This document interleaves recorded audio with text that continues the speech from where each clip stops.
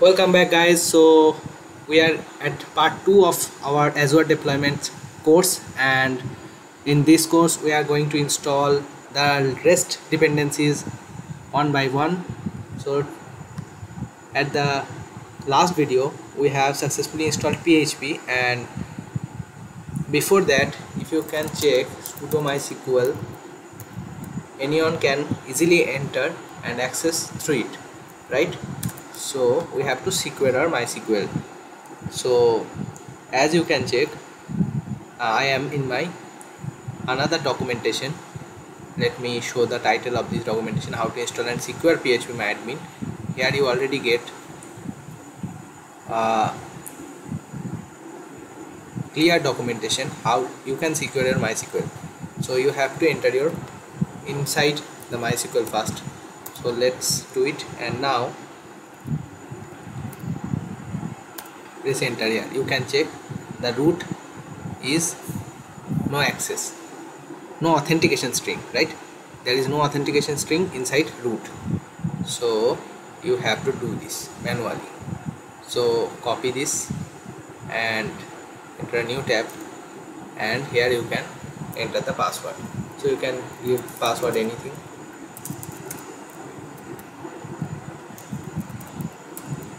Okay, and select all and copy, or you can just cut. Okay, now paste it here.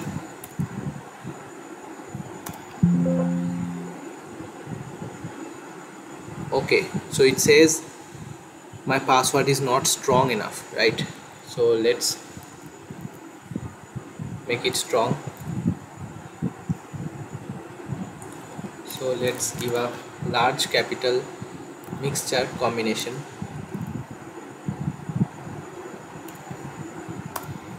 Yeah, we have successfully make it secure.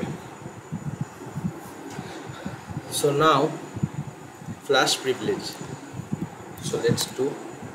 Okay, now if you can run this command again, and you can check there is a authentication string inside it, and you cannot easily access to MySql right now. So now if you exit and enter it, you can check access denied. So you have to enter MySql in this way. Now it asks for password, and yes, you can enter right now. Okay, so you have done one step also.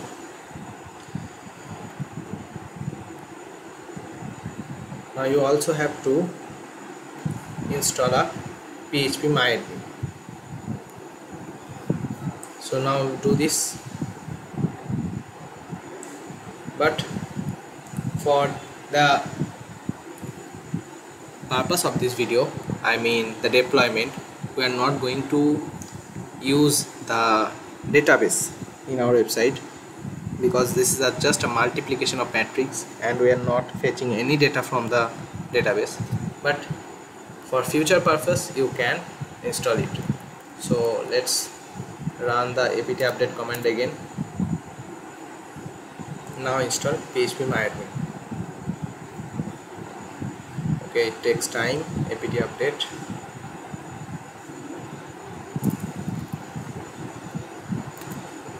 Okay.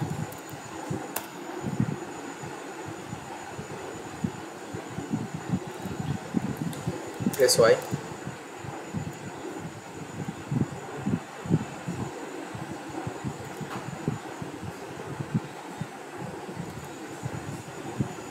It takes time.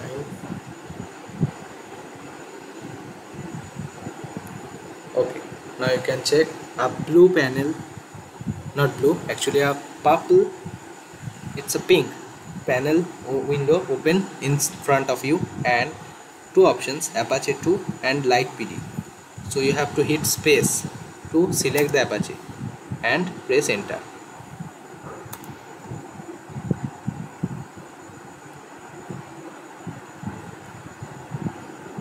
Okay, let it done.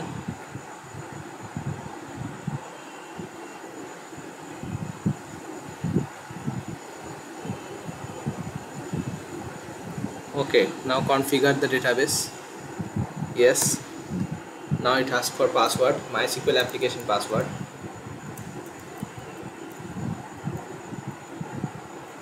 Okay, so let's give.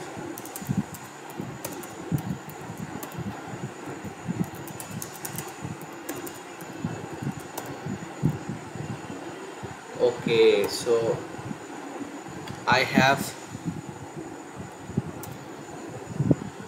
entered the wrong password maybe.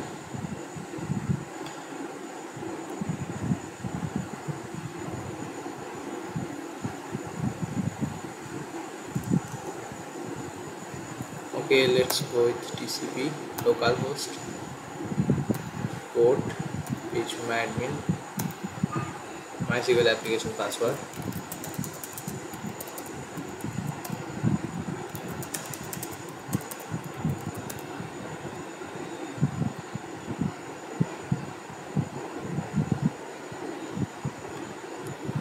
Okay, now I think it's should be done.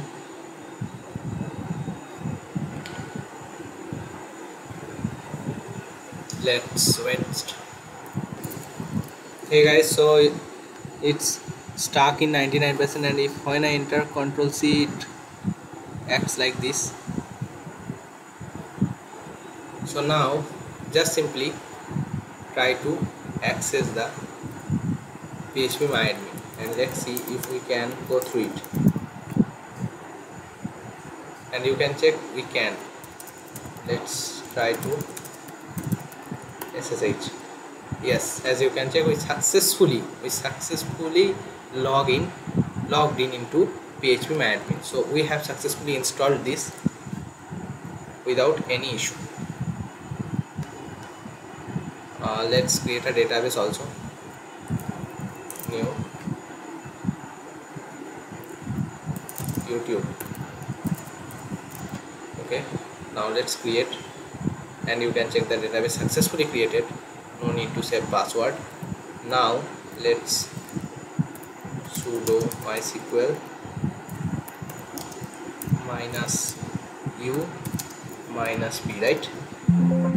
Okay, let's check the command again. Maybe I forgot. Okay, let's do it. Now let's give the password. Okay, now let's show database. Show database. Okay, forgot to enter the semicolon.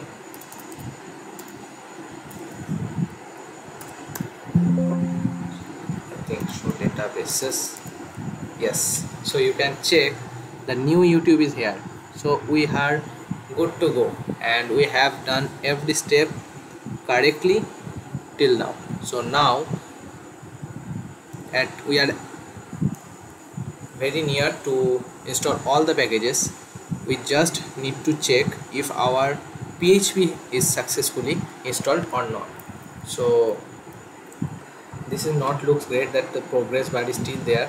So let's try to clear this. Exit and clear. Yes, now it looks so great. I also zoomed out. Okay, now let's install a PHP file here, or write a PHP file here. Let me clear one thing, that we have to, when we install Apache, special folder structure already created. This is the where and www. As you can check in this folder structure, where our HTML and PHP files are stayed. If I ls here, you can check a HTML folder already exists, right? So if I HTML there, you can check the index.html is present here. So this index.html is same as this one. This website code is written inside it.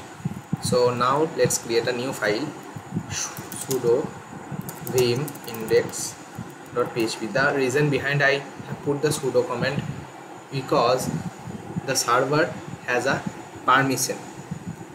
So there is many issues regarding permission. So you get all the permission, I mean read write permission, when you put the sudo command behind every command. So now press I, and now let's come enter a PHP code.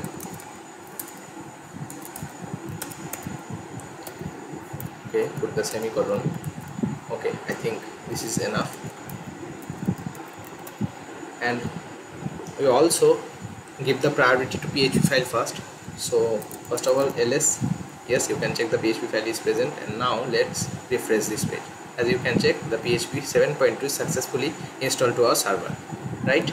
So if I paste the code in this here in this folder, we successfully get our project, right? But we should not do that.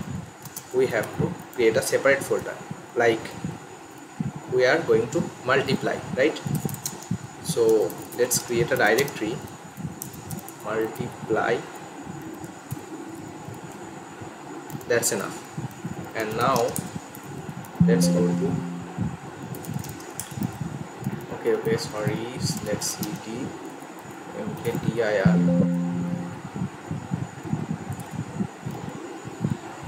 Okay, let me fix. I have created, okay, my bad. Okay, let's fix this. Yes, here we should paste the code, but now the question is how we should paste. We will use FTP, the file transfer protocol. So till now we have successfully installed all the dependencies, and now let's FTP to server. So for this, let's exit from the, or no need to exit, just minimize. Okay, now let's create a host file. In this section we are going to create a host files, I mean what are the changes required in the server. So as you can check,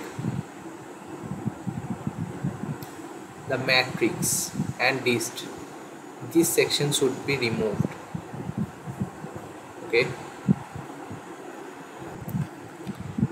Okay, but one thing, never ever do this with your real project, right? Always make a copy. So this copy is going to be our hosted file. So in the desktop section I have created a folder Azure, and where I paste this thing. Okay, now let's name it as host file or anything you want. Okay, now let's open it with code.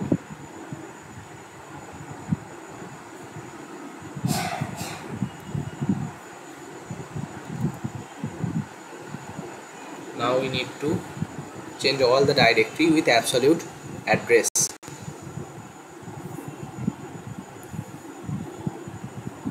Thanks to VS Code that we can do it in one click.